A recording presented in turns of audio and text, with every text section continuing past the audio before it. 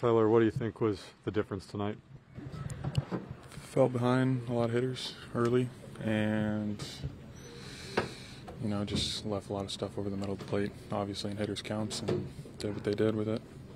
At what point did you realize you didn't really have that fastball command? Was it something that you could feel in the bullpens, or was it when you just got out there?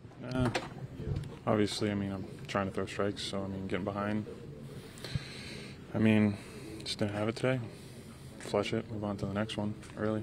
Yeah, there are things you could take from it. Obviously, just getting ahead of hitters, and, I didn't do a good job of that. And then, obviously, too